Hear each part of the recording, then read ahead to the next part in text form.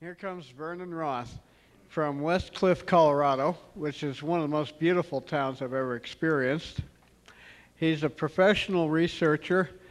He's gone into ancient technology and languages, very, very deep knowledge. He's worked with alternative technology in medical areas. He got into this basically to help heal his daughter, and he just ran with it, and he's built up some amazing material in the past few years.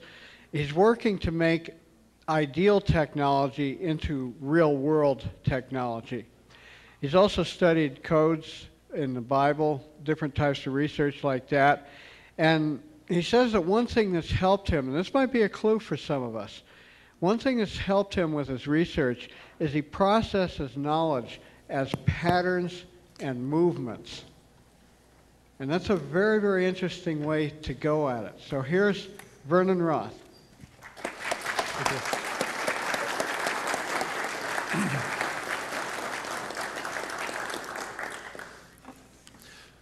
Good afternoon, everyone. I put this up instead of an introductory page because in a lot of our research we have found that shapes and patterns affect how your mind works. And I wanted to set a certain tone with what we're talking about here today. And this is a picture by a friend of mine. It's original artwork, and it's absolutely quite beautiful. It actually portrays the spiral patterns that come out of black holes, and I'll talk about the references. It portrays the energy that flows out of black holes and actually permeates the Earth as the Earth moves through the universe and excuse me, and rotates. This energy actually comes down to us and all living things on the planet. So I wanted you to be thinking about that as we started this, this presentation today. All right. Now, I've never talked about a subject that is really more controversial or, in my opinion, more misunderstood than the Joe cell technology. And I wanted to talk about, first off, there aren't a whole lot of people here that are actually doing research in this, so I wanted to touch on what this is all about real quick before we go on. Joe cell technology was originally discovered in about the 90s, so about 15, 16 years ago, and it was used to run a car, essentially. And what we have is a researcher that found a way to run a vehicle utilizing a set of concentric rings, or set of concentric tubes, and generated some type of not physical gas, but an energy that appeared to run the vehicle. Now, no, I have never been to Australia, and I have never actually seen a vehicle work on it. But I got into this kind of serendipitously because I was researching energy and health and how health affects how energy affects the body. And I was led to the Joe cell technology. So when you go out there and shock yourself with our shocking water on the table, remember that as we were perfecting this, there were 3 books on the table. One was Alex Schiffer's book from Australia on Joe cell technology. The next one was Peter Lindemann's book on cold electricity, and the third one we won't get into. But as we move into this, I want to tell you a little bit about why this has been brought to the forefront right now. This work was being done in Australia for a number of years, and there wasn't a huge amount of success with it until just recently. Apparently, a gentleman here in the United States, the only person that apparently has been able to make it operate here in the United States, was actually running his truck on it, and it made his older pickup truck, run much, much differently than it was designed to. Let's just put it that way. The information is out there. It's really out there. And so if you want to research this, then please feel free to go ahead. It's really interesting and will illuminate the subject greatly. But apparently, as the story goes, he was threatened by them and told to cease and desist. And this has caught a huge amount of interest all over the world. Literally, there are over 100 people here in the United States dedicating all of their time and resources to finding out how the Joe cell works and why it functioned and why it was able to run this, and why they would threaten to shut one person down for utilizing this on his car.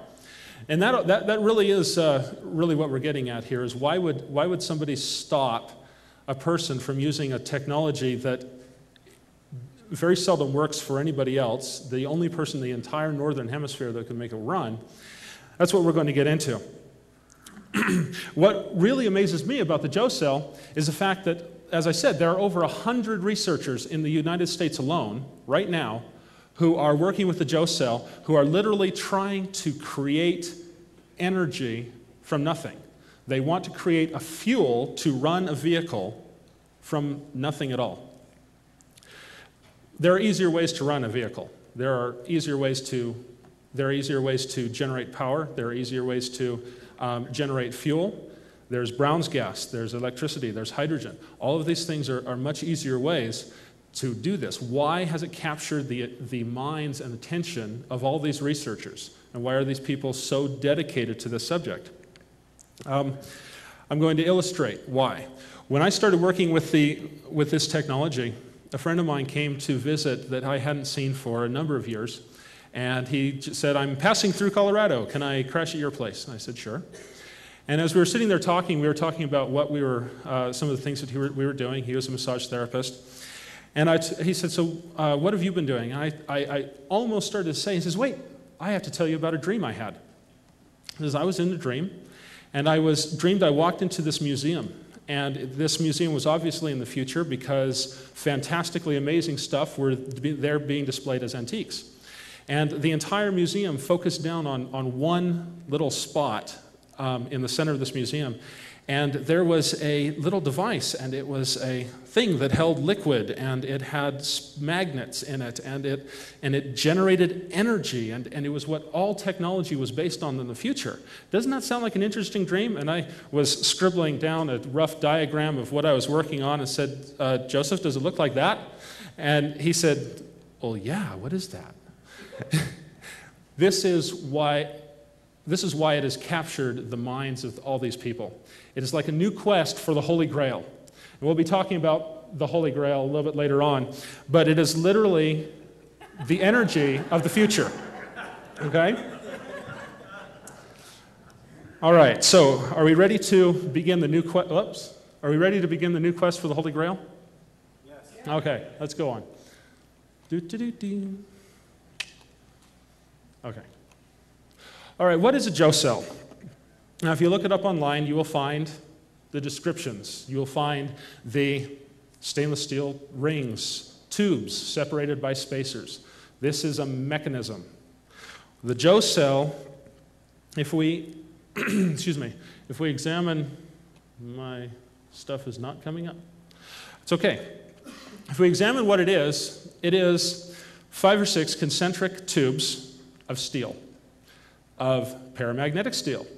They are separated by spacers, which are diamagnetic spacers, and they have liquid, water, in the center of it. So, and when you apply an electrical current to this, you have a magnetic field that is generated going through the, going through the cell. As I said, this is the mechanism. This is a means to, how do I make my pictures appear, or my words? Oh, there we go. I have to hit the other button. All right. It is literally a means to harness energy. That is what a Joe cell is. When we run up against a brick wall and we can no longer move any further forward, we have to start examining why we were moving in the first place. When we were working with this, there were a number of situations, many times, where we where we would discover something completely serendipitously. We would discover an amazing process or an amazing technique that took us leaps and bounds from where we were. And then suddenly, we'd hit a brick wall and couldn't go any further. And we discovered that those leaps and bounds that we had just gone through were just the initial stages, like the birth pains of discovering this. Then we have to go back to the very beginning and say, why did it work in the first place? So that's what we're going to do with the Joe cell here today. Excuse me. The Joe cell is a means to harness energy. And there's a big debate about what type of energy. And I don't want to go into hydrinos and all of the wonderful technical terms that people have applied to this, because it really is confusing. I don't care about it. Because I operate on a certain approach to reality. I believe in something called etheric light. And this is supported by a number of researchers, but I operate on the belief that there is etheric light. It is a tangible substance that we can utilize if we have the right tools to do so. Now, last year when I gave my presentation, I started it out with the statement that the establishment will never discover free energy as long as they believe that free energy is not possible to discover. So by believing and accepting the fact that there is etheric light, that I can utilize it with different devices, then I really can use that and utilize it. I'll leave it to the mathematicians and the physicists later on to figure out the mathematics of it, to figure out the formulas, to quantify it. Right now, I'm going to use it, and I'm going to talk about how everyone can use it. So, let us move on. Now, I've given everybody a little handout with, if you didn't get one, there may be some still in the box. These are rough outlines of the slides, and you can take notes on it if you're going to be constructing cells, or if you want to think about constructing or utilizing this type of technology. It's a good reference sheet to go from, a good base to start from.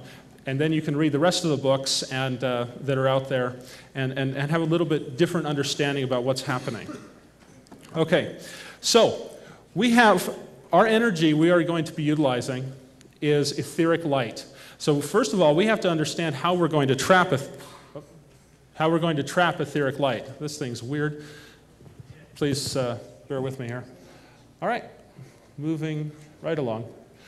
References. I have a list of references at the end of the presentation that you can all copy down. Sorry they did not get onto the handout, so don't worry about the references as we're going through here.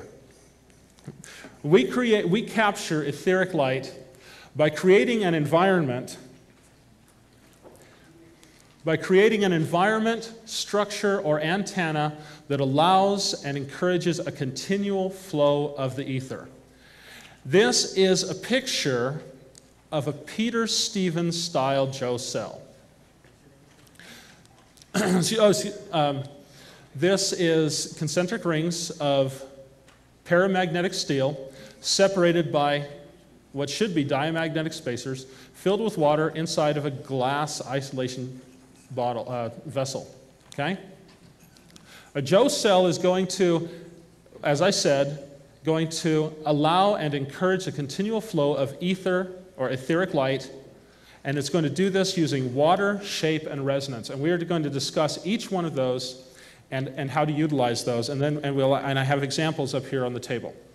So, here we go. All right. Why do we use water? First off, as Dan Davidson said in his lecture presentation 2 years ago, ether, I did the exact same thing that he did. Ether is hygroscopic.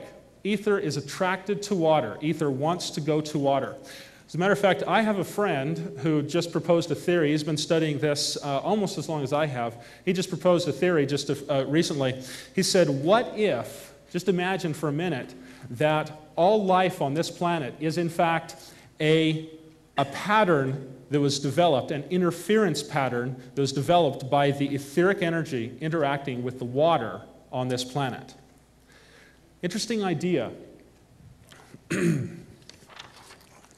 So, we're going to use water because ether is hygroscopic. This also explains why the ocean is a huge concentration point for etheric elements. I talked last year about high spin or high energy elements that do not show up normally on regular spectrographs and such. the highest concentrations of these are in oceans or in places that used to be oceans, what are now deserts or glaciers. The next reason why we're going to use water is it's very easy to manipulate the nature of water. And as we've seen already with some of the other speakers, water is actually starting to come into the consciousness of people as being more important than just something that we're going to hydrate with, which reminds me, I'm getting dry.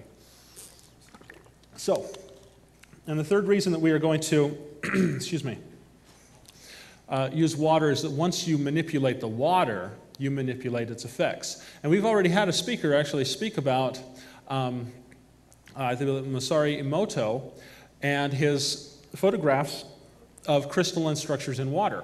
And we know that if you simply stick a label onto water with a word on it, the water will pick up the frequency of that word. Well, further research actually found that it was not the label that went onto the water. It wasn't the word, actually. It was the emotion.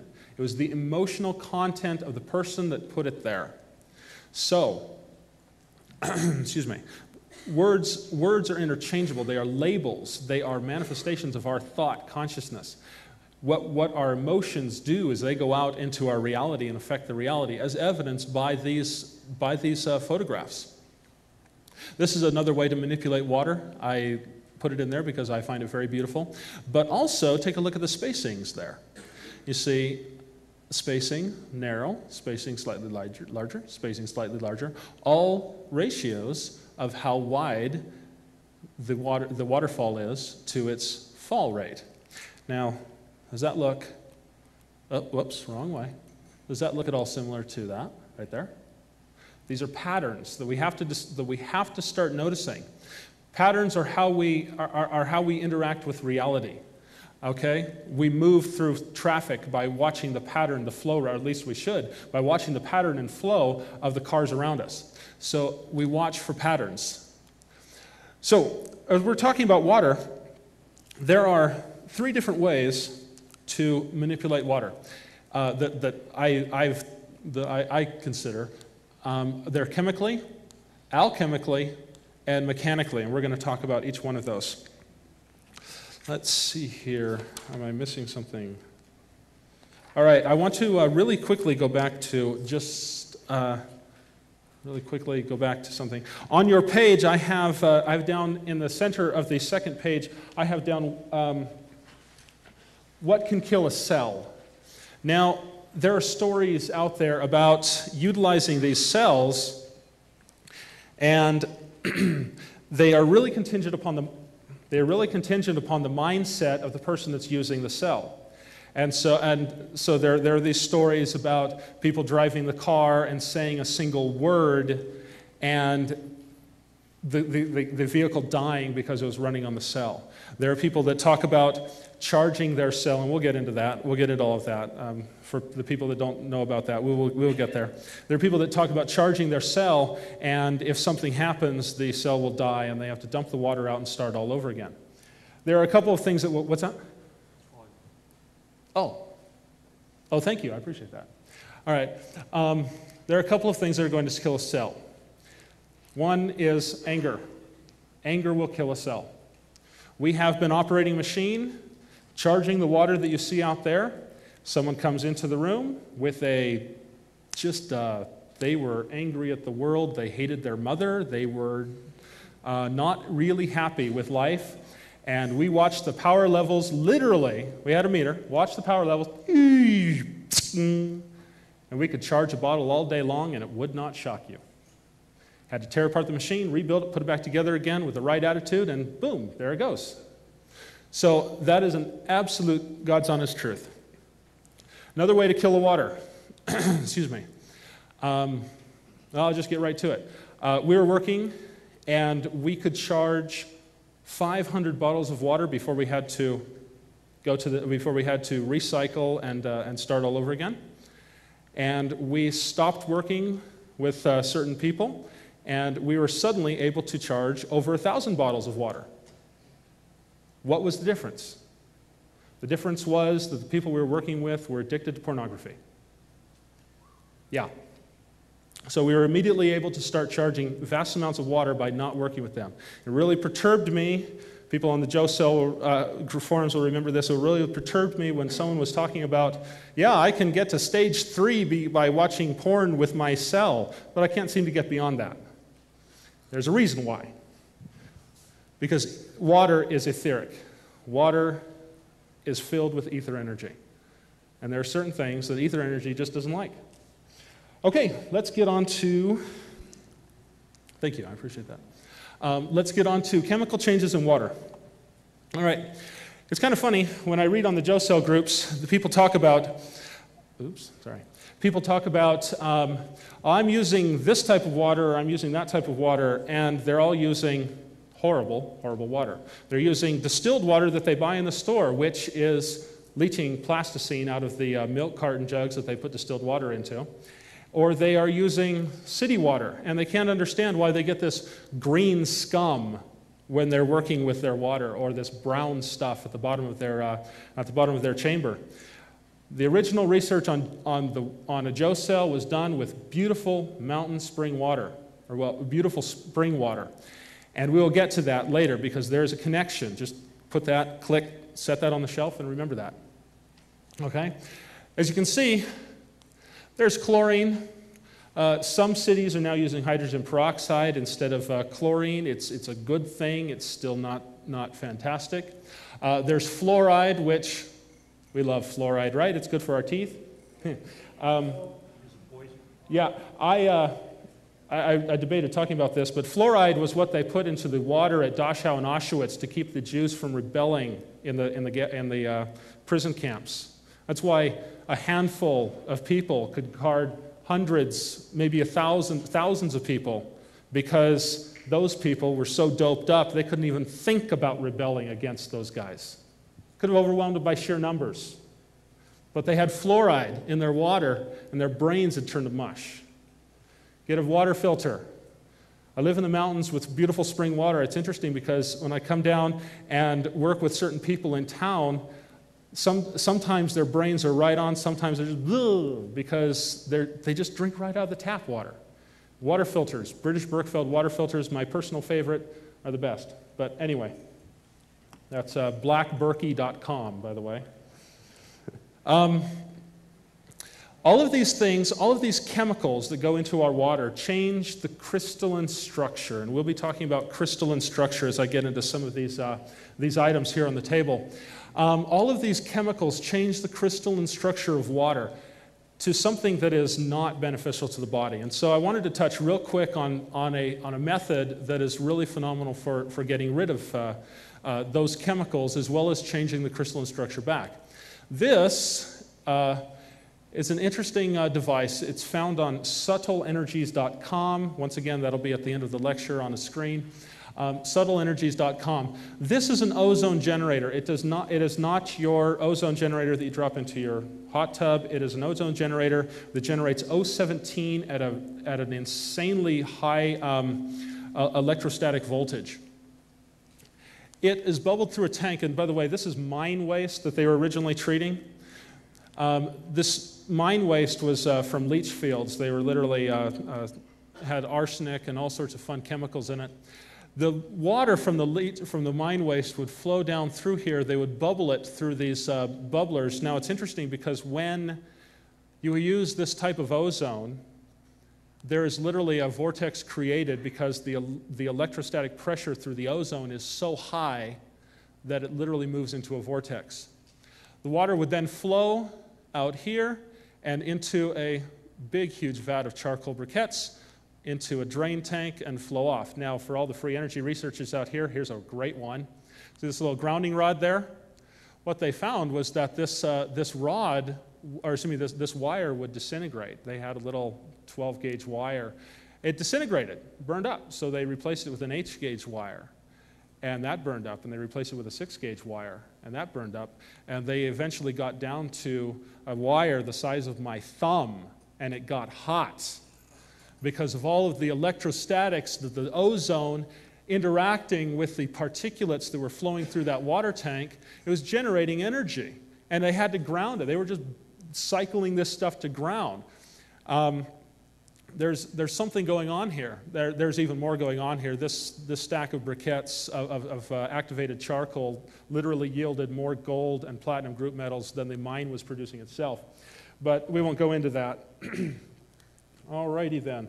This was developed by a gentleman, and his story is on subtleenergies.com. Please read it, because it will help you in all of your research, whether you're researching carbon arcs, Tesla research, Joe cell, water treatment, whatever.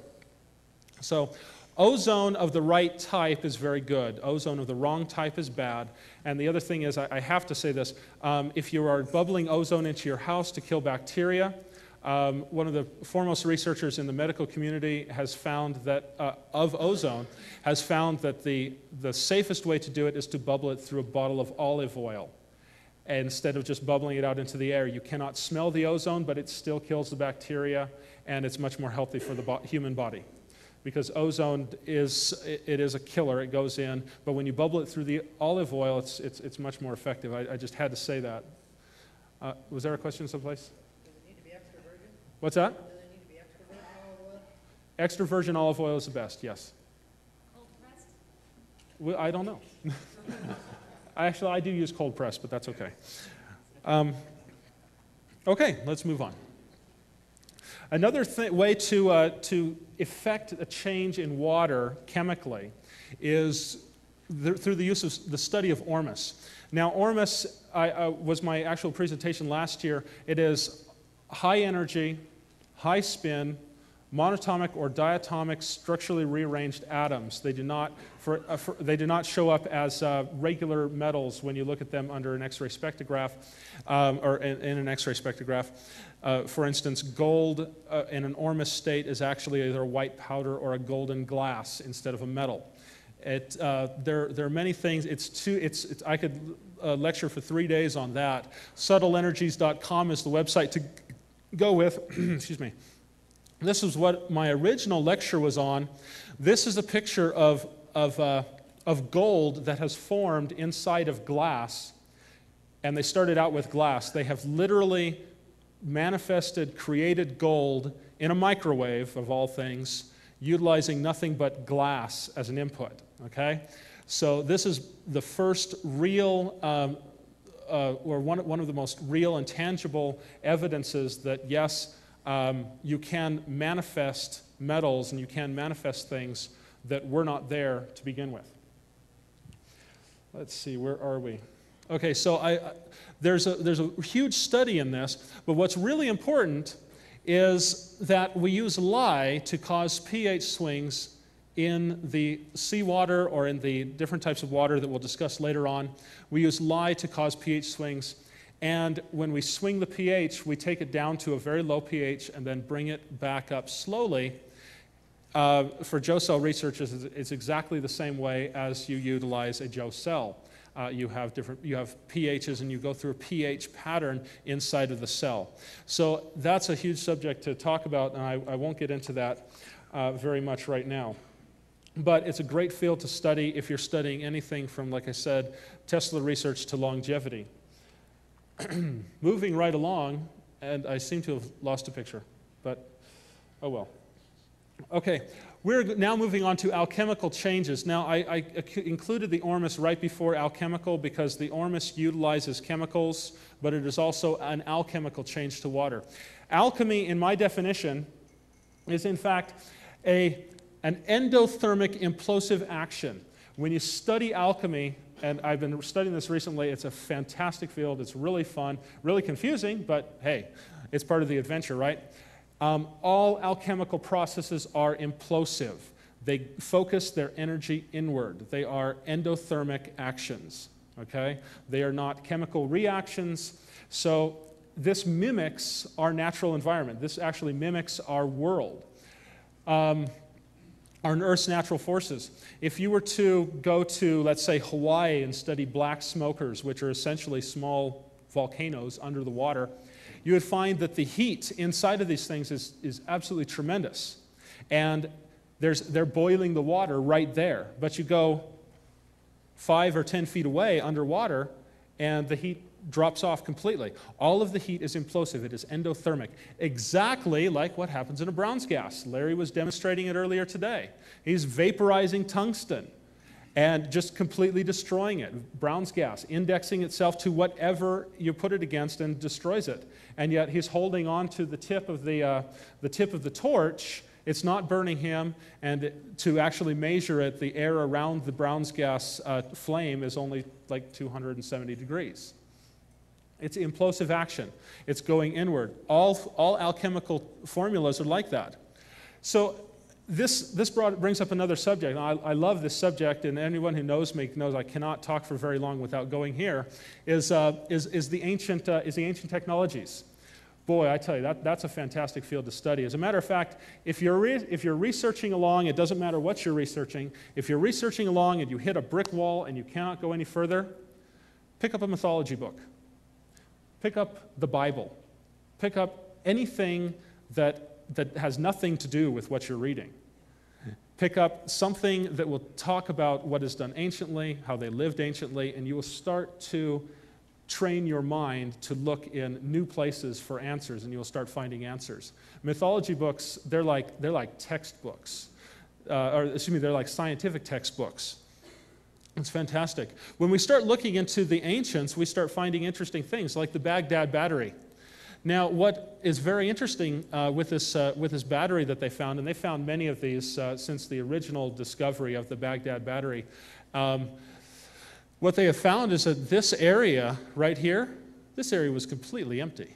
This was just air, okay? It was sealed with wax and bitumen, which is sealed with asphalt, essentially. It's a rod and a vessel sealed at the bottom, filled with acid, and it generated 1 volt of electricity. Now, Mythbusters did one on this. They said, 1 volt of electricity, what could they do with that? This is debunked, and it's a myth.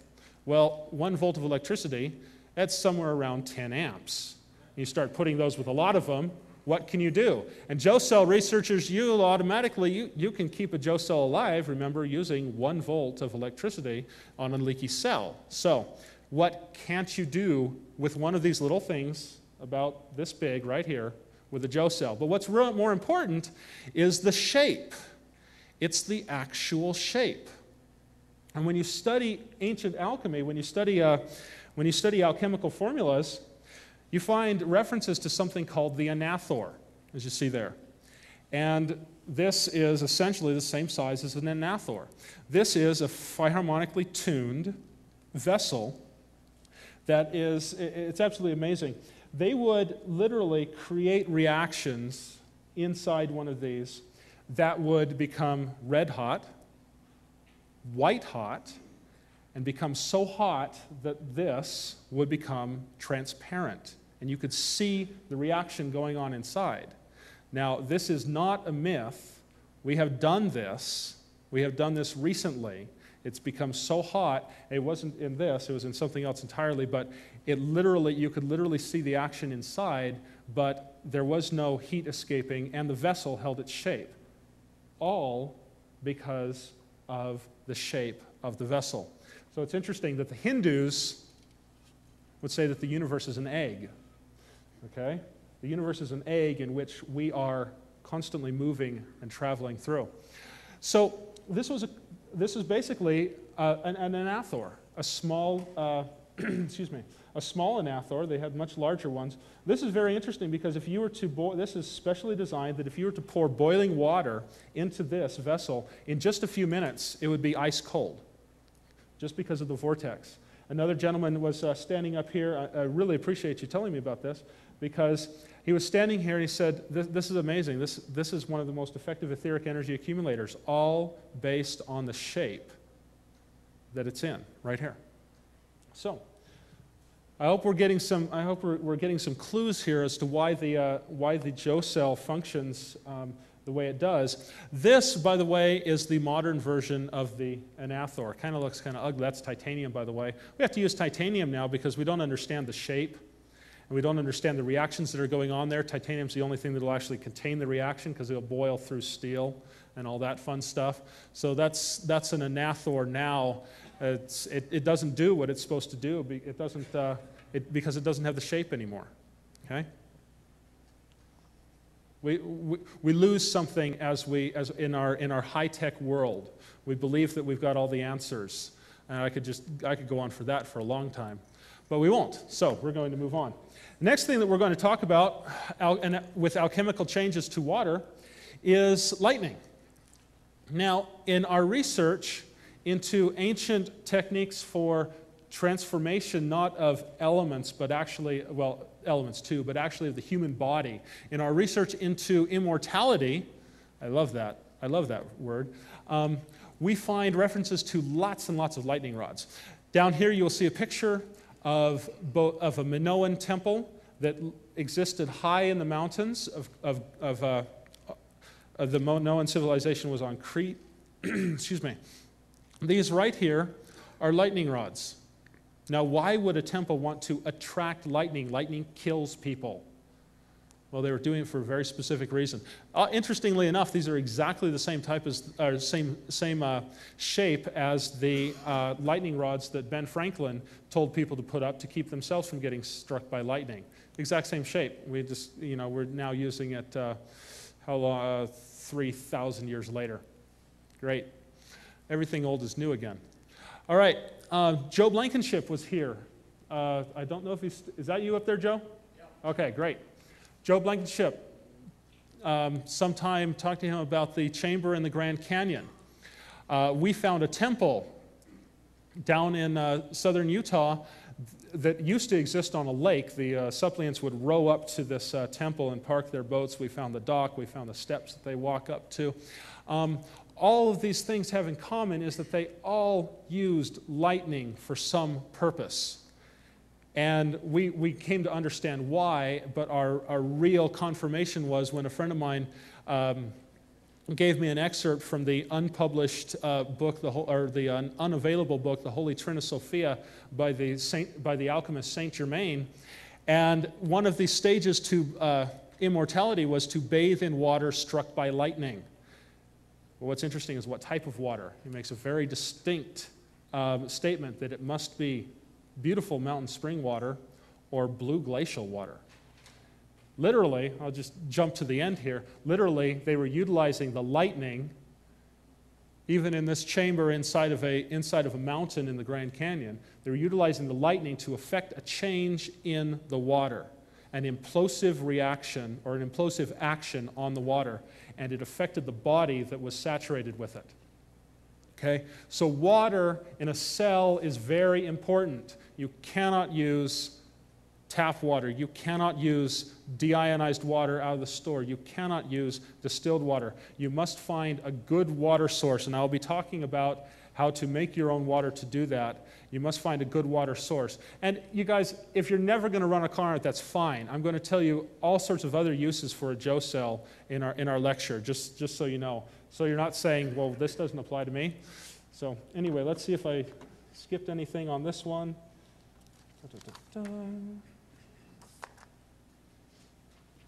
Okay, moving right along.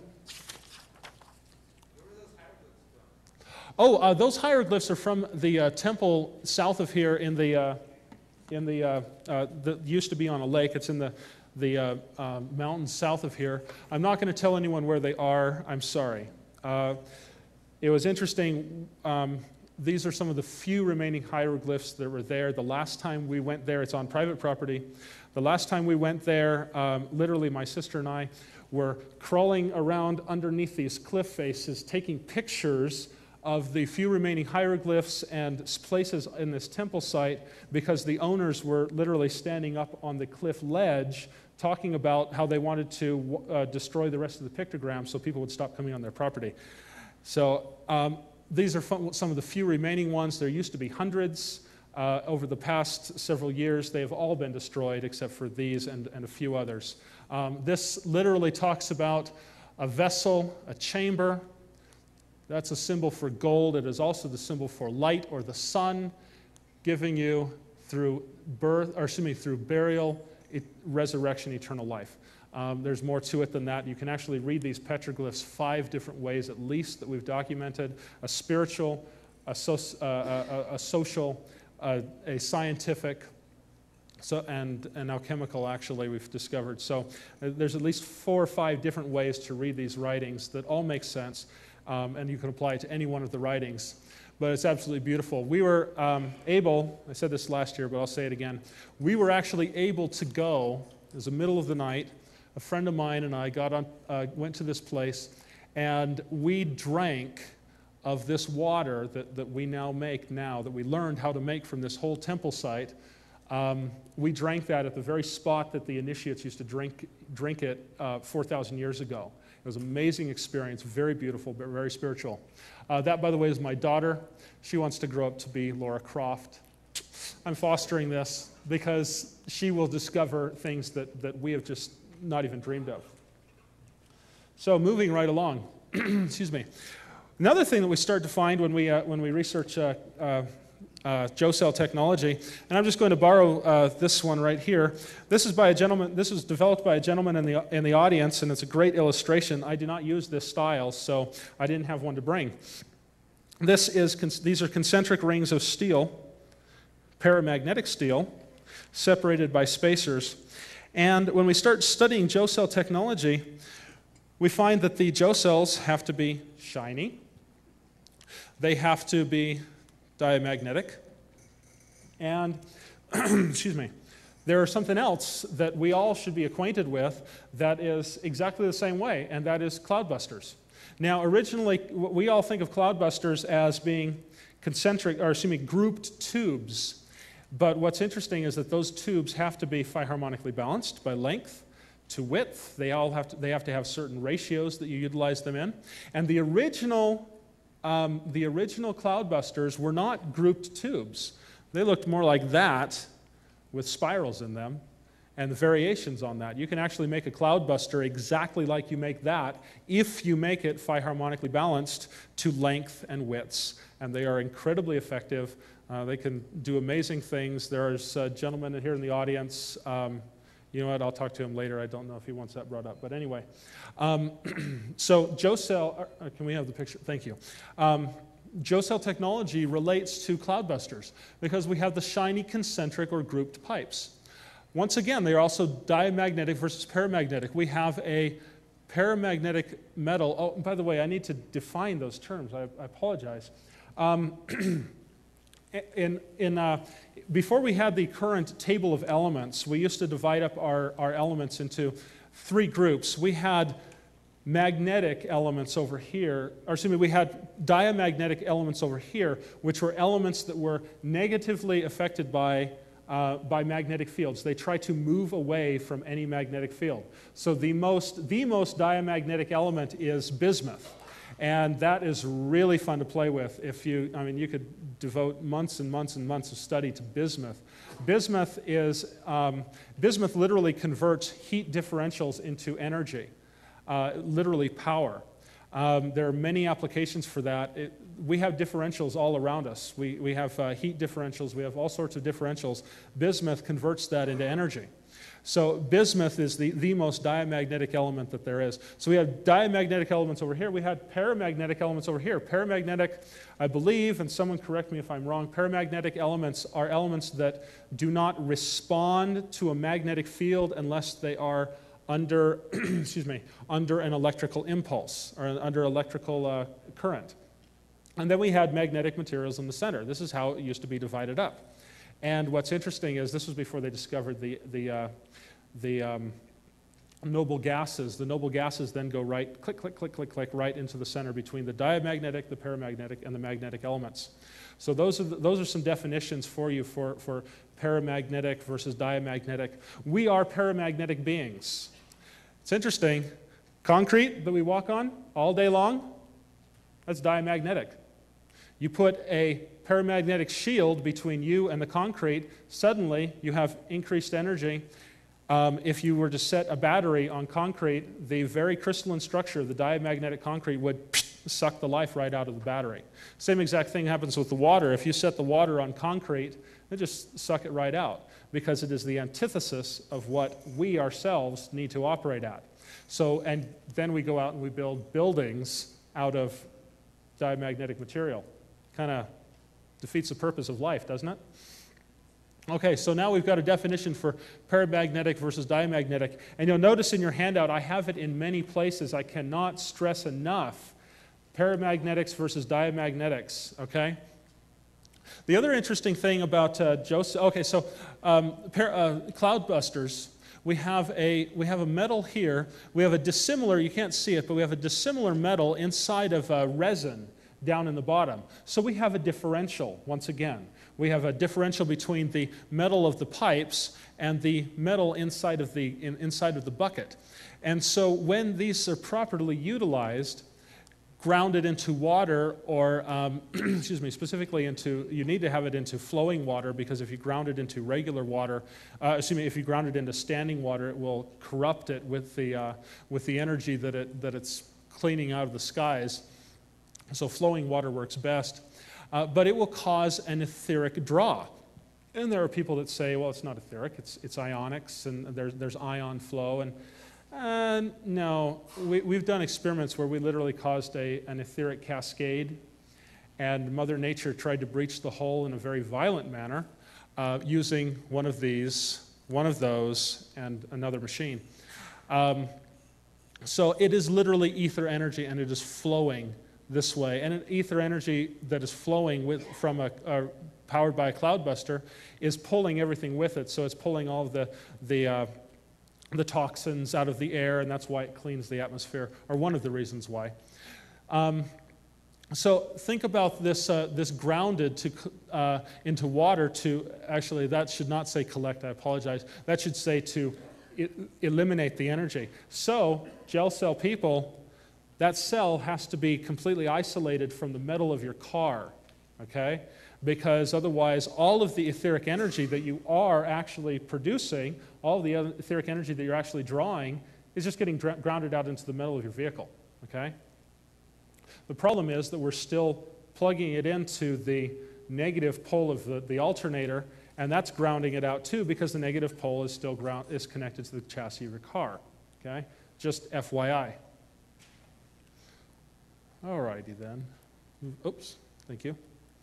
All right, there is a connection here, and I love this. I love this connection because, like I said, I study ancient archaeology and such. This is work done by Phil Callahan, and I know that Joe Blankenship has brought this up several times. Phil Callahan is a genius. He is an absolute genius. If you ever find Dr. Phil Callahan's works, pick every single one of them up you can, pay as much as you can.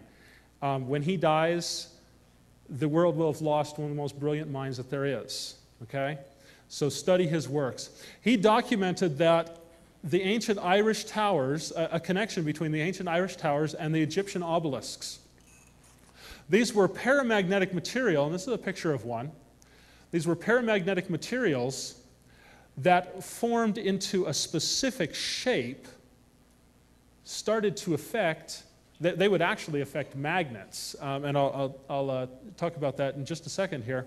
But they would affect the air around these and the ground exactly like a cloudbuster does. It would literally clean and these were put up before the pollution and such, so literally it would energize the ground with a positive life force energy, and the ground around these would just thrive. And in Egypt, there are no Egyptian obelisks where they are originally. Nearly every single Egyptian obelisk has been moved sometime between the time it was put up and now, and most of that happened within the last 200 years, okay? There are no Egyptian obelisks that are even standing exactly the same way that they were. All of the Egyptian obelisks that exist now are standing on some type of firm foundation, whereas originally they were standing on a foundation of their same type of material in a way, oops, can I go back? In a way that grounded them out, nope, it's the wrong way, just like a cloudbuster had to be. These Egyptian obelisks, while not affecting so much rain, they would literally affect the ground and allow these plants to grow because it infuses the ground with paramagnetic energy. Okay? So once again, we're coming back to paramagnetic versus diamagnetic. We're running into differentials in energy. Where does that, think about that. Think about where that is going to take us. What else we find with Dr. Phil Callahan's work is something really astounding, and this is worth every single penny every single one of you paid to get into this lecture, okay? And I've talked to a few people and told them about this, but I'm going to tell it to everybody now because everybody needs to understand this.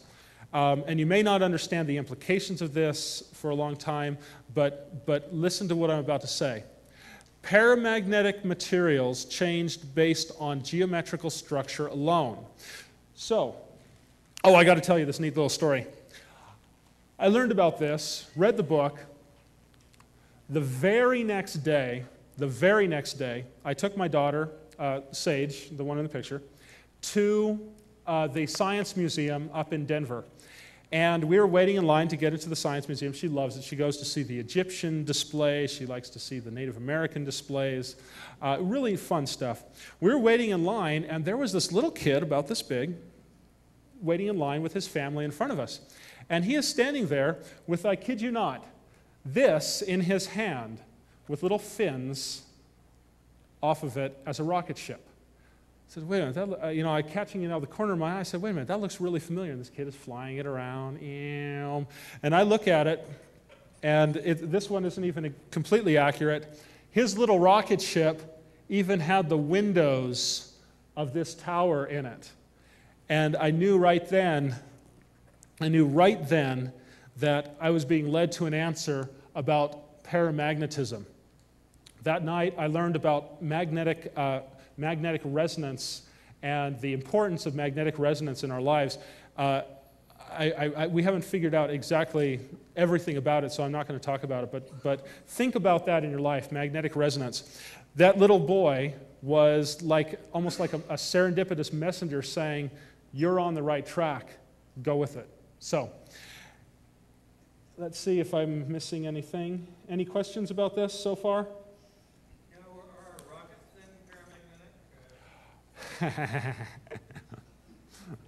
I have seen convincing evidence in the past 6 months that, you remember Jules Verne? Jules Verne wrote From the Earth to the Moon way, way back when. He had pinpointed Cape Canaveral to within, I think it was 50 miles. He knew exactly where, or knew almost exactly where Cape Canaveral would be. He even had a launch trajectory, and this is the 1800s. I've seen convincing evidence, mathematical formula that says we launch at that spot to get, at a specific time, to get our rockets into a specific spot that then levitates it out of the orbit, or out into orbit. So, and I'll get into Leeds-Skalanen too. Leeds-Skalanen talks about rocket ships and how to go into space, but it does. It comes back to paramagnetism and diamagnetism. If we understood that paramagnetism and the principles of that, we could literally have a device that resonated so much paramagnetic energy that it would launch itself away from the Earth. Because remember, diamagnetic energy. Because remember I said diamagnetics repel away from any pole of the magnet. And so if you had a device that was supercharged with diamagnetic energy, it would literally just launch into space because it's trying to get away from the Earth. And then, theoretically, if you could resonate it with the paramagnetic energy of the Earth, you could draw it back no matter where it went in the universe. But that's all speculation. Anyway. Define dia and para, please. Diamagnetic and paramagnetic again? Okay. Paramagnetic is steel, for example, steel that is not magnetic in and of itself. It will not stick to a magnet, and yet if you put a current across it, then it will become magnetic, just like a copper winding. Okay.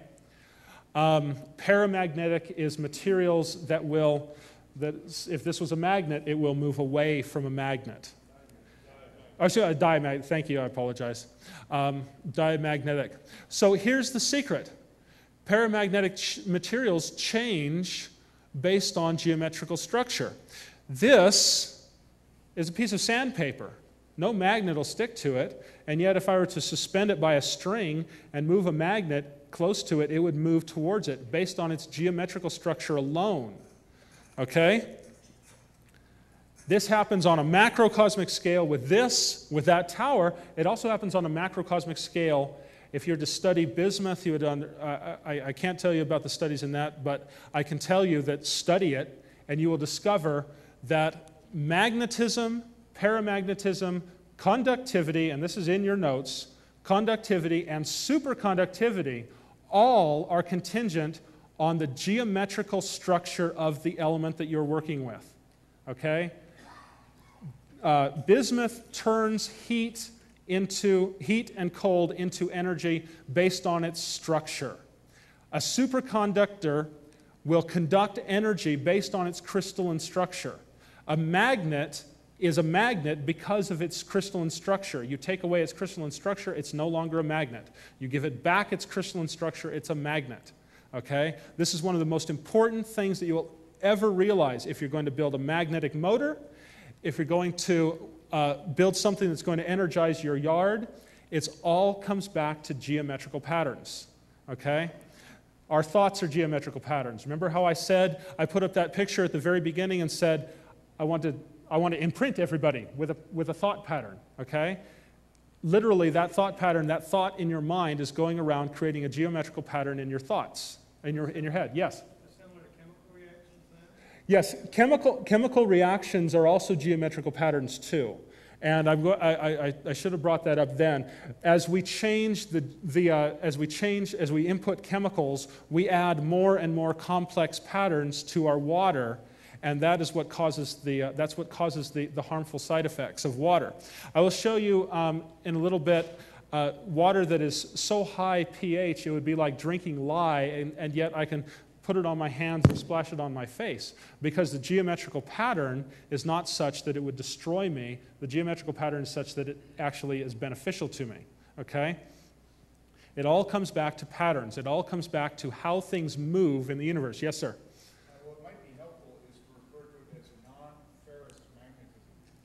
Okay, that works. Because a lot of people think of magnets, they think of iron. Yes? And I bought this Dover book on magnetism, and it helped me to understand that there were these other forms of magnetism that were not ferrous magnetism.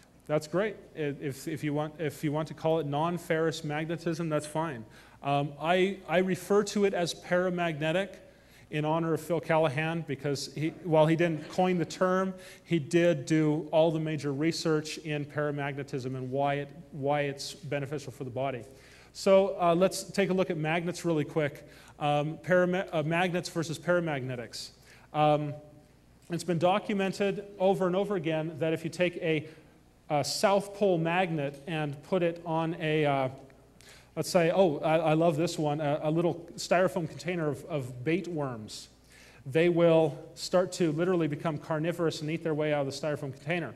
However, if you flip the magnet around to the North Pole side, it won't do that. If you put live blood analysis, I talked about last year, dark field microscopy. If you put a piece of your live blood on the slide and you pass a south field magnet across it, it will kill the blood. It will just destroy it. That blood is not functional. If you switch that magnet around and put the North Pole magnet against it, it will be beneficial to the body. Okay, so you have to be careful about magnets. Paramagnetic is completely different. It's literally exactly like us, so it gives us energy. You don't have to worry about poles. Yes? Can you comment on scalar versus paramagnetic and diamagnetic? I don't quite understand what you're saying, but I will get into the scalar standing wave in just a minute, okay? Because that, interestingly enough, relates to the Joe cell. Okay, moving along. Am I making sense? Yeah. Okay, great. The next thing that we come to in understanding the Joe cell is Leeds-Skalnin's work. Now, for those of you who are not aware, Leeds-Skalnin was the gentleman, Edward Leeds-Skalnin was the gentleman who created Coral Castle. He, by himself, little 100-pound dude, moved blocks that were weighed in excess of the largest blocks used in the Great Pyramid. Moved them all by himself, carved them all by himself, did absolutely amazing things, and he wrote a little booklet called Magnetic Current. It's one of the strangest books you'll ever read. It reads like it was written by a fourth grader. Terrible punctuation, bad spelling, It's also one of the most heavily encoded books and one of the most important books you could ever read in your life because it teaches you about magnetic resonance. This book was written in about the early 40s, right when the establishment was changing all the books about magnetism, okay? If you get books written before 1940, 1950, you get a truer understanding about what magnetism is. For one thing, dowsing was an accepted science before that time because it had to do with magnetism. After that, they changed the idea of magnetism. Dowsing became fringe science at best, witchery at worst, because they didn't understand it anymore, okay? So, to talk about Leeds-Skalnin, one thing you got to understand about Leeds-Skalnin is he said that there are three things in the universe, okay? He said that there are three things in the universe. There is light, which is the neutral. There is north poles, which is the positive energy, and there's south poles, which are the negative energy, okay? He literally talked about being able to trap light, and we're getting back to the etheric light that I mentioned earlier. He talked about being able to trap light, affect the nature of reality, how he carved those stones all by himself with a minimum of tools, how to trap light and affect gravity, which is how he moved 100,000-pound blocks by himself without any lifting apparatus, and a number of other things that we won't get into now. The way you do it, if you were to shine a laser on a mirror and then have another mirror over here, you would catch the light, bounce back and forth, and pretty soon that light would get really tired and disintegrate or lose its energy. Well, he said you trap light using an infinite number of 180-degree planes or a circle, exactly like this. Actually, it's more like, don't bring them up, I'll just walk over. Actually, it's more like this, nice and shiny inside. We're literally trapping etheric light utilizing the shine, and there is a conventional scientific establishment parallel to this, by the way. It is it's radiation shielding material. I didn't bring it up here, but if you can imagine a roll of toilet paper stretched out along the ground. Instead of being toilet paper, it's micro-thin glass. And it is heated and then rolled, and you have literally hundreds and hundreds of layers of this very, very thin glass, and it comes back and it's about the size of a shot glass, okay? It's radiation shielding material. The radiation, let's say it's this, the radiation comes in, goes through the glass, and goes through the spirals of the glass until it's literally trapped in the center and dies. No fuss, no muss, no heavy lead. It's literally little shot glasses, hollow shot glasses, and that blocks radiation. Very interesting, interesting radiation shielding material. Okay, we have got to move, so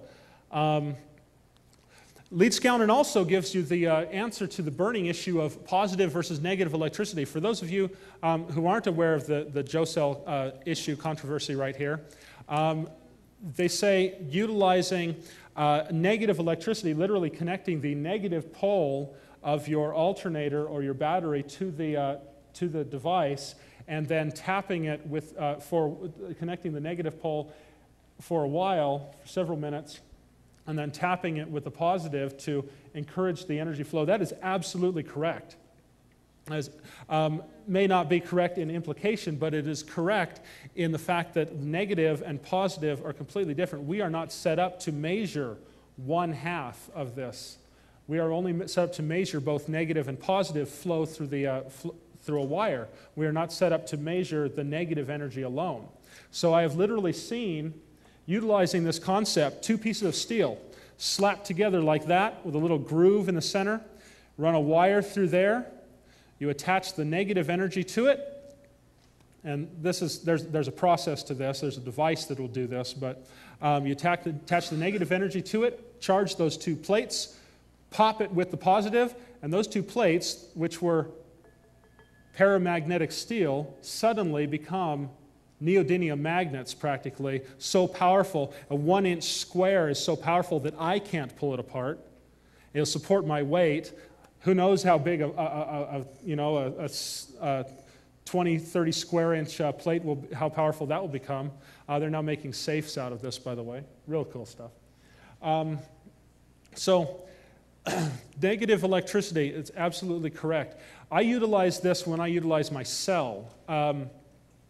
I have my doubts over whether or not you can utilize negative electricity utilizing an alternator. What we found is that we had to use a battery, not a dry cell battery. We literally had to use a wet acid battery. Mother Nature is not dry. Water is where it's at. We literally had, in order to utilize that process, we could not use generated electricity. We had to use a liquid source for energy. So my contention with the Joe cell people, just FYI, is that you cannot utilize just the alternator. You have to utilize the liquid source of a battery. So that's based on my work and what I do, every day. So moving right along, we also have mechanical changes to water. And there are a number of different types of ways to mechanically change water. And what are we doing? We're changing the crystalline structure. So what we have here is an autoclave unit. This is my backup. I didn't bring my real one because there's been heavy modifications to it. So this is a pressure vessel. And as you can see, this can handle a huge amount of pressure. It's also shiny inside. Oh, thank you. You're right. Whoops. It's okay. I've got it here. Okay. Okay, mechanical pressure changes to water. We have pressure. We have cold, freezing water, and then bring it back to room temperature will also change the crystalline structure of water. Some of the purest, best water in the entire world you can get is from the bottom of, from the cores of glaciers and icebergs that have been very, very cold. Have been very, very cold for a very long time. It's so rich in minerals that it's life-giving just holding the bottle, for crying out loud. And I mentioned both pressure and cold in the same, right next to each other because there's work being done pulling up water, a very special type of water. It's H3, it's helium-3, pulling water that is so rich in helium-3 out of 35,000 feet down in the ocean, very cold as you can get with water without freezing, and under incredibly high pressures, more pressure than you could possibly generate up here. Well, not quite, but huge high pressure. And they're pulling this water out and doing phenomenal things. Superconductivity, even Bucky tubes, monofilament nanowire. They're using that to make that stuff, and I've actually seen it. It's indestructible cloth. In 10 years, we'll have clothes. You put on a pair of jeans, you'll be wearing armor. You put on a sweater, you'll be wearing a bulletproof shirt. It's fantastic. Other ways to change water, and this is really, really important. These are vortex water devices. The water flows in through here. And due to a slit that I cut into the plastic in here, the water then flows in a vortex. And the water flows in a vortex, moving around like this, until it hits this thing. And my real one fell out, and so I had to throw this one in there. But it hits a cone on this side and actually reflects a certain amount of the water back up the tube out this end. On this end is a cloth that blocks the flow of water. If you dip this cloth into water, you'd pull it out and it would be dry. If you dip it into oil, it just sucks it right up.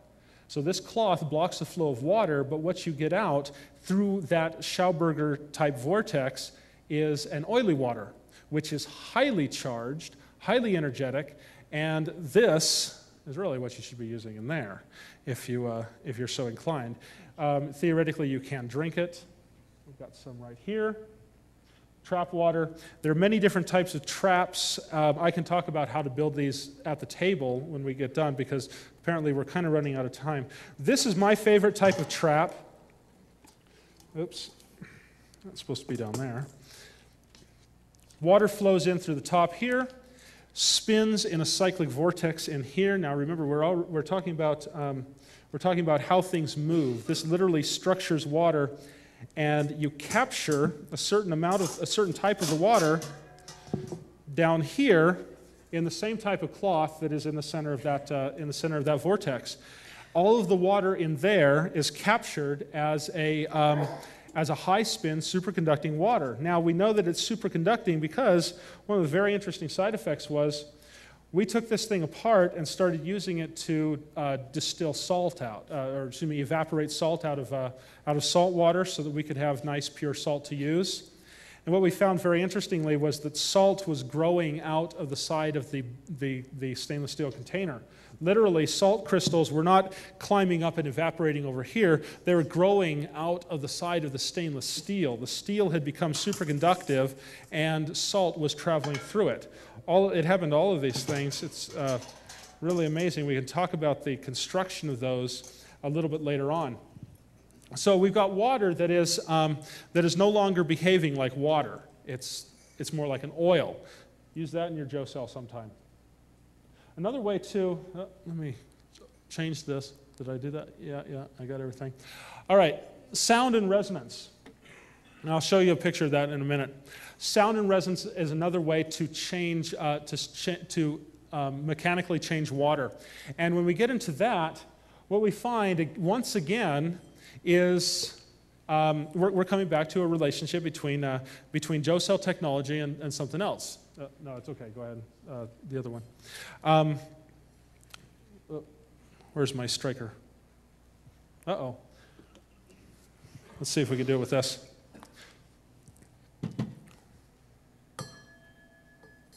No.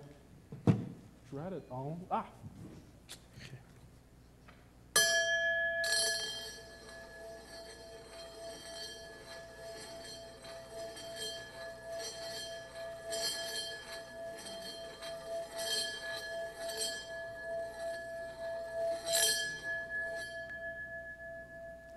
I need wood. I apologize. I don't have wood, but you can hear that it is a resonance chamber. This is another thing that the Joe cell actually is operating on. Just like Keeley, who used sound and resonance to disintegrate water down beyond its molecular level, beyond its atomic structure, literally into its etheric gas form, we're doing the same thing with our Joe cells. We need to start utilizing these as a resonance chamber instead of just an electrolysis chamber that we're trying to put electricity into and get energy out of. Okay? Here are some examples. Thank you very much. Here are some examples of some other resonance chambers. Keeley's Dynasphere. That's not tuned properly. That's why it's not turning, but we'll get there another time. That is an internal picture of what's actually happening. Is an internal picture of what's happening inside of this device right here. As you can see, the Schauberger vortex that's going down the center of it. Excuse me. Pot trap, that is what it looks like as it's running. If you hook that up to a closed system, for instance, if you live on property and you can take your well and pump it right through that and then catch this water and put it into a holding tank, it's very effective. You can get a huge amount of effective high-spin water for your experiments. And I'm not talking about just Joe cell experiments, okay? I'm talking about any type of experiments. If you're working with Tesla coils, you can use water. You can use it as a limiting resistor. You can use it for all sorts of things. Water can be used in almost anything that we're working with. We use water. We literally use certain types of water to recharge magnets that have died. You can recharge, put energy back into water using water, putting energy back into the magnets using water in a vortex. This is a picture. Believe it or not, this is a picture of a standing wave, and I couldn't get any good pictures of a standing wave in water. But as you can see right there, you have a vessel which has a closed side. You have sound input here and sound input here, and it's literally creating a standing wave of energy. This is the exact same thing in a scalar wave. It's just that instead of using water, we're using the energy in this vacuum, okay? Like Hartmut-Muller with global scaling, and I'll get to that in another second here, The standing wave is everywhere in the universe. If we tie in with a Joe cell or some type of device, if we tie into that standing wave, we can have unlimited amount of energy. Just like Hartmut-Muller is now utilizing this to have unlimited communication anywhere. Okay? Let's go. Okay, so I just wanted to demonstrate a few little types of water. You've all seen the shocking water. Check this out at the table. This is all done with Joe cell technology. This is, excuse me, this is Ormus water. I talked about it a little bit earlier. This was clear until we put in certain chemicals which allowed the structure to change enough so that the Ormus material comes out. And you take 2 drops or an eyedropper full of this, put it into a gallon of water, and water your plants with it. I had pictures last year. Your plants will grow tremendously. It will increase the yield of anything that you put it on. Excuse me.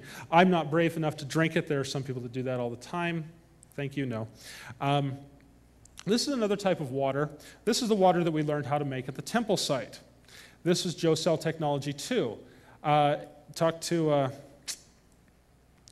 Joe Blankenship about some of his discoveries, but that water can be literally structured with whatever element we want to put into it.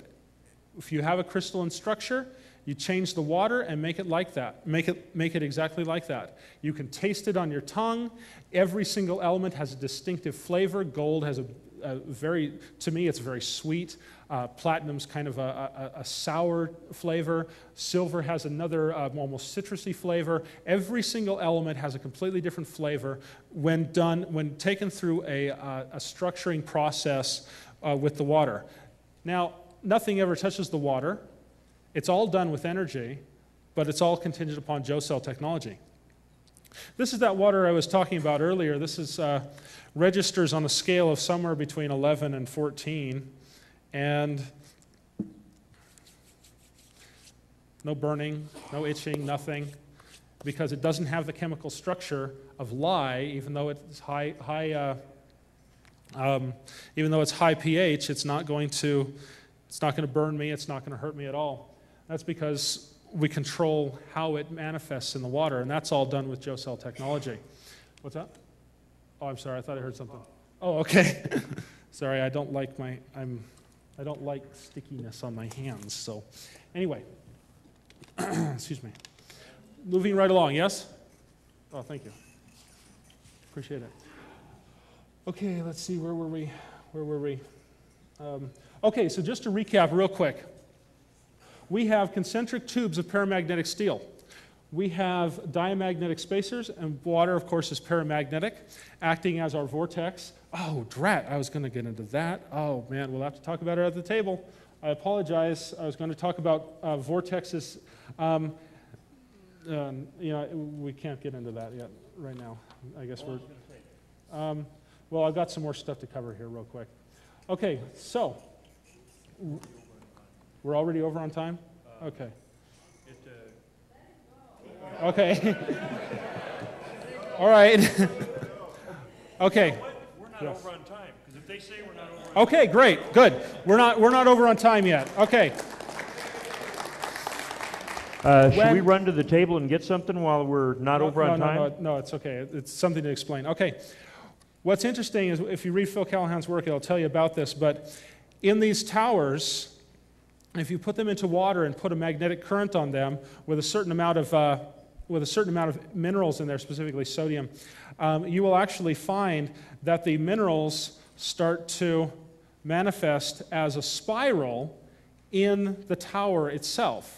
On the tower itself. So literally the elements will naturally gravitate in a spiral manner to specific places. Now, one of the things that I learned just recently on a trip to Dallas was that there's research now being done utilizing spirals. You know what? I don't need a prop. Never mind. Utilizing spirals in an energy vacuum, and they will input high voltage streams of electrons. And in this vacuum, they will naturally start to gravitate into a spiral pattern. Okay? The more they put in, the more those electrons stack up until they are literally, I think they literally found a 14 distinct spirals in the pattern before those spirals all jumped together into a knot, and another one started to form, and they would just keep on injecting these electrons into this plasma vacuum chamber, and they had no mechanism to turn it into a spiral. They naturally formed into this spiral. And what they found was that it was incredibly dangerous, because when they reached a critical mass, this thing had a mind of its own, and literally it shot out the end of the tube, and it would destroy anything that it came in contact with. But the interesting thing was that wherever it destroyed something, it manifested something too. So some of you, I talked to some of you about it. Like I said, I love the ancient connection here, all right? They discovered that this was a natural phenomenon that occurs near the pole at very, very high altitudes in incredibly strong thunderstorms. These lightning would manifest as a twisted knot that would literally rip out of the ground and dive into the ground. And where it dove into the ground, it'd leave a hole as if a worm, a giant fire worm, had drilled into the ground. And where it came out were precious metals, literally raw gemstones and precious metals. So where do we get, what do we get here? We've got Ireland, we've got the northern latitudes, we've got the pot of gold at the end of the rainbow, we've got the fireworms coming out of the ground. If you watch the movie The 13th Warrior, remember that was a true story. They literally expected to be going out and fighting dragons because they were in the northern latitudes. These things were fairly common in these areas that they had massive thunderstorms. Okay? Going back to, so we're talking about making metals here, and I want to talk about this too. Great, thank you. I completely forgot to touch on this. Two friends in Dallas, they took a Joe cell type device. As a matter of fact, it was almost exactly like this one right here, so good job. They loaded it up with water, but they wanted to see what would happen if they put in heavy minerals.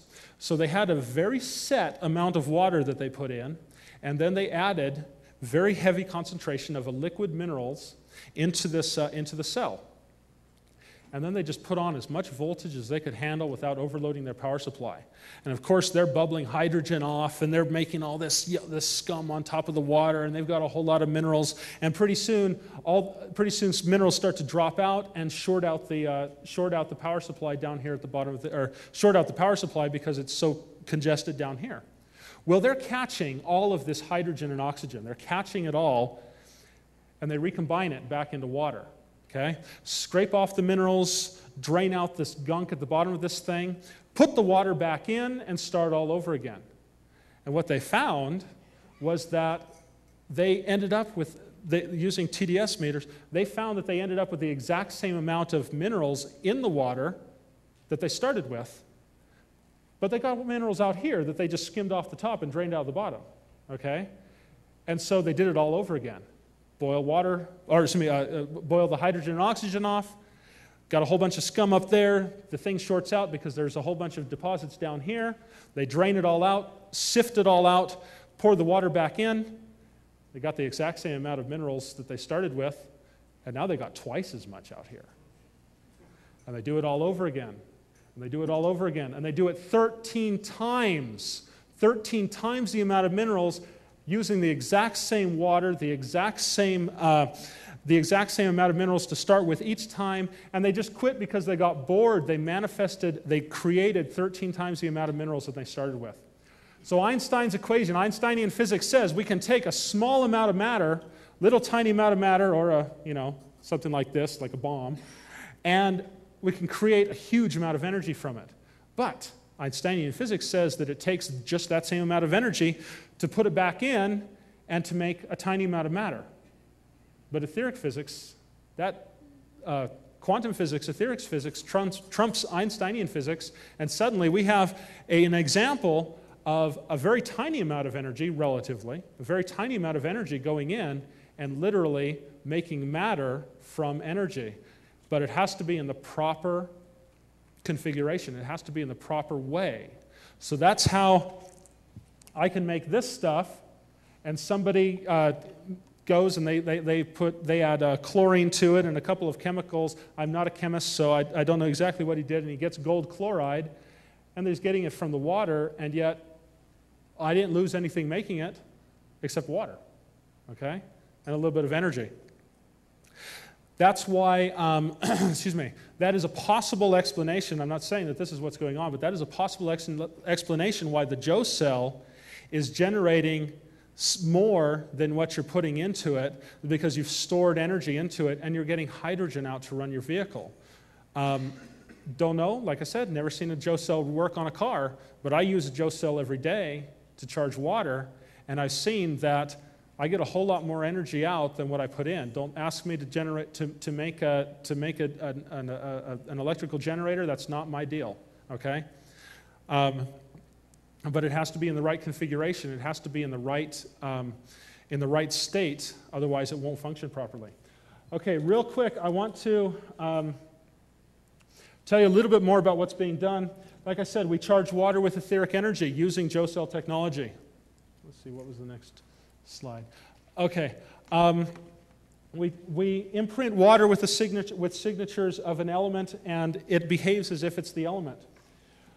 We also create superconducting materials. There's a gentleman now that uses this exact same type of stuff, runs it through a process, plates it onto electrical wire, and it becomes a superconductor, 0.000008 ohms. Okay? And he can wrap it into a coil, pulse it with 1 volt of electricity, and out comes 1.3 volts.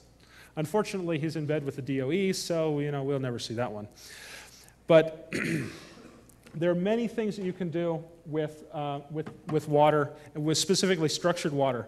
Now we're working with there's an organization called Tesla Communications International, and it uses water in a vessel. And what happens is we've put a specific amount of structured, energized water with a specific amount of Ormus elements to increase the conductivity, and it behaves like an antenna. We've got its range, a smaller one than this. We've got its range up to 25 miles now, broadcasting a ham radio, and we're getting better reception and using less power than an overhead radio or overhead antenna. So the applications for this are absolutely tremendous. I want to read something here at the very end of this presentation. Okay, so anyway, if you're using it to run a car, or you're trying to use Joe cell technology to run a car, I don't know if there will be any success with it in the northern hemisphere, in the southern hemisphere. I don't know if there's going to be any success with it, okay? I'm not here to tell you that. I'm here to tell you that the Joe cell technology is a tip of the iceberg when it comes to our future, okay? We have a device that is accepted as being a device that is contingent upon the mindset of the user, okay? It's contingent upon how the person thinks and acts and behaves. So that is the most important. We're moving into a new generation here. We're moving into a new technology, and this is paving the way for it. So everyone that's working on it with a car, that's fantastic. Remember that you are paving a way for something more in the future. And if anyone in here has said, wow, I am excited about this, this is really neat, I want to try maybe that communications thing, or I want to try the resonance thing, or I want to do something else with the Joe cell, that's really what I'm here to talk about, because this is to kind of teach you the foundation. And we're moving ahead to, what we need to do is we need to take all this information, everything that I've talked about today, everything that you know about Tesla and Schauberger and Keeley, put it all together in a whole and say, where am I going to take the technology? What we need to do is find a new way of utilizing this power, okay? We can put it into a motor, but honestly, that is like literally taking the antimatter warp core of the Starship Enterprise and trying to run a technology on it that has not changed significantly in 100 years. Okay? That's next generation technology, or next generation power going backwards 100 years to technology. You might make it work, but it's going to be a whole lot of hassle. Instead, what I propose is that we find a new concept for utilizing this, okay?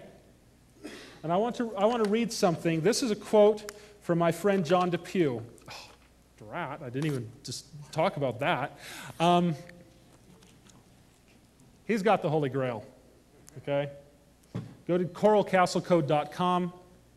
As a matter of fact, let's scroll into the references here real quick. This is one set of references. Copy those down. That is very important. Let me read this while you're copying that down.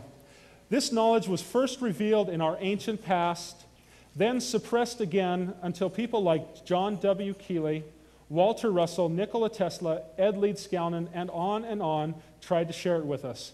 And now here it is again, revealed again in our time. So please pay attention here. The truth has been revealed. Now teach your children and loved ones the truth so that they may have a bright and fruitful future. If we are wise, we won't forget or lose or ignore it this time. Good luck to all of you who have participated and who will in the future. Once again, thank you very much to everyone who is involved. Okay? Work on it. Move forward in it. Does everybody have this written down? No. Okay. Vernon, Yes, sir. one of those URLs is misspelled. I'm sorry. Which one? Orgonite is O-R-G-O-N-I-T-E. Excuse me. I'm sorry. I don't know an O-R-G-A-N-I-T-E, and I don't know where that goes, so I don't trust what happened. Apologize for that one. Not a problem.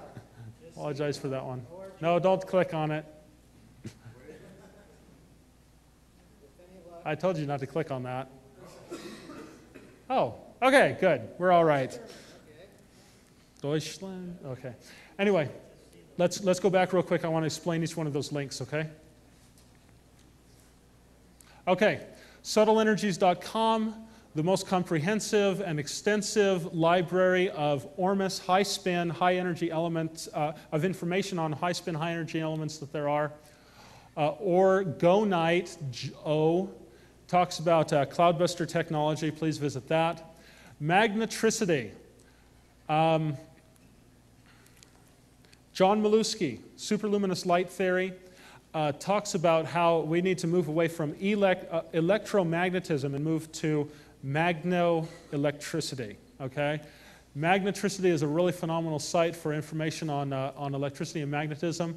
This is sympathetic vibratory physics. This is Dale Pond's site on John Keeley. If anyone hasn't visited that one, please go there.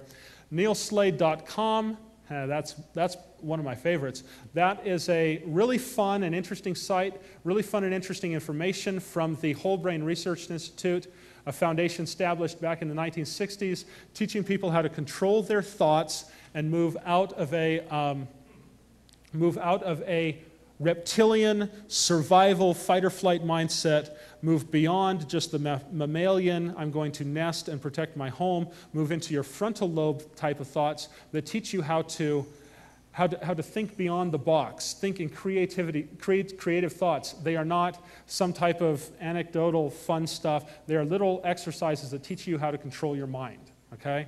And once you can control your mind one way, you can control it the other way. So once you can live in your frontal lobes, you can then move back into your reptilian mode, and your instincts are completely honed, your instincts are honed, and you have extrasensory awareness, all sorts of fun stuff.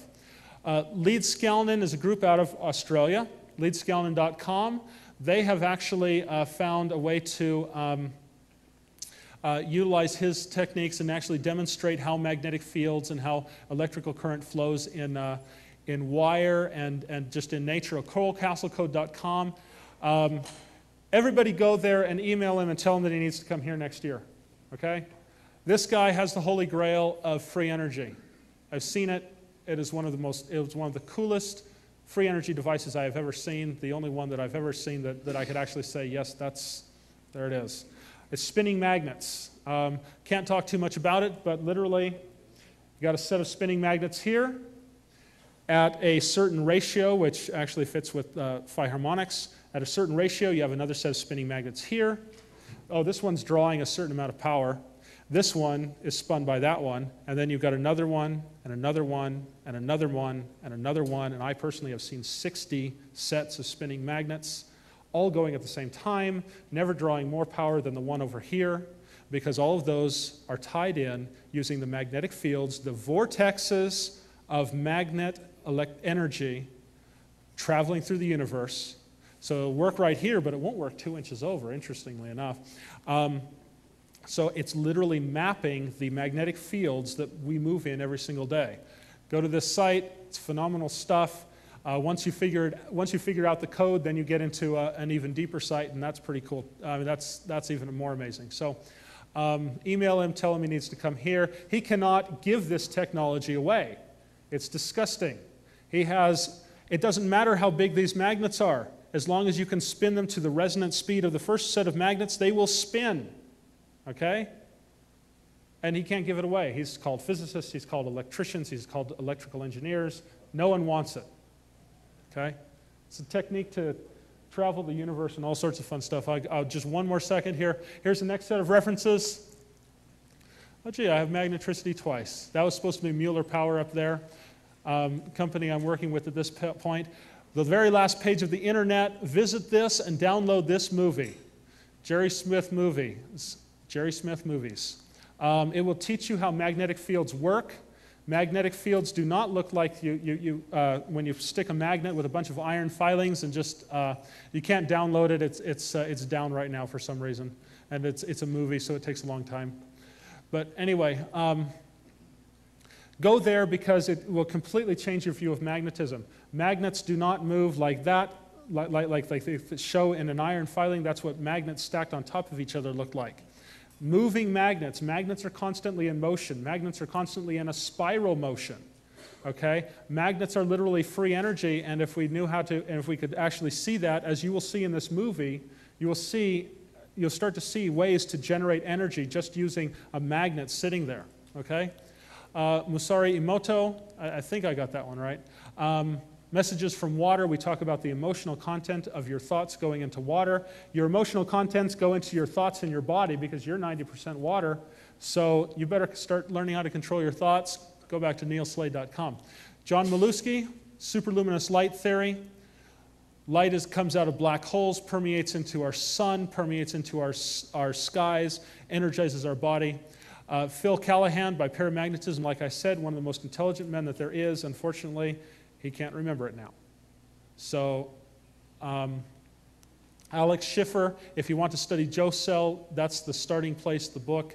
I don't think I spelled that right. And Carl von Rickenbach talks about how etheric energy flows and it draws energy in through various paramagnetic, diamagnetic, natural, synthetic materials. All right? Thank you very much, everybody. I appreciate you letting me go over. Ladies and gentlemen, Vernon Roth. Thank you very much, Vernon.